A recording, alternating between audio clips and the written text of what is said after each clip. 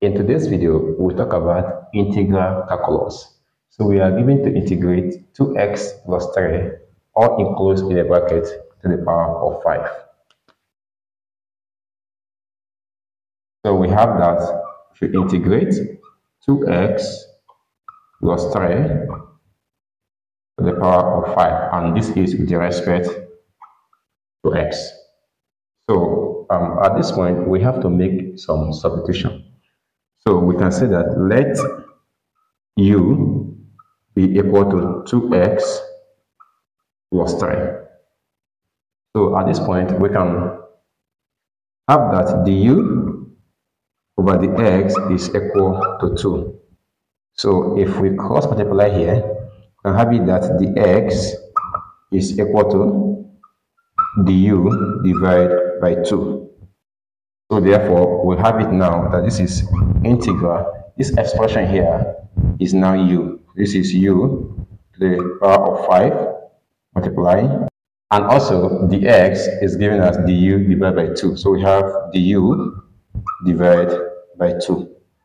So 2 is a constant term, so we can push it out. So this is 1 divided by 2 integral of u to the power of 5 du.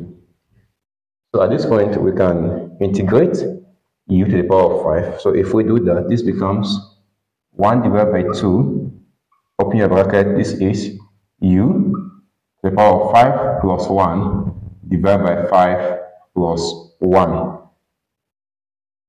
plus c. So therefore, 5 plus 1 is 6. So this is 1 divided by 2 u to the power of 6 divided by 6 plus our constant of integration.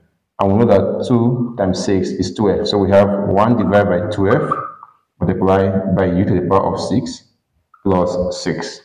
But recall that u is giving us 2x plus 3. So we have that 1 divided by 12 becomes 2x plus 3 all to the power of 6 plus c.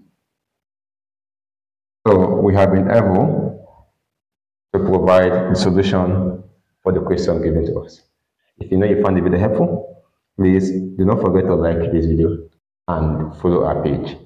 And for more in-depth video on integral and differential calculus, visit our YouTube channel at Radiant Minds Academy.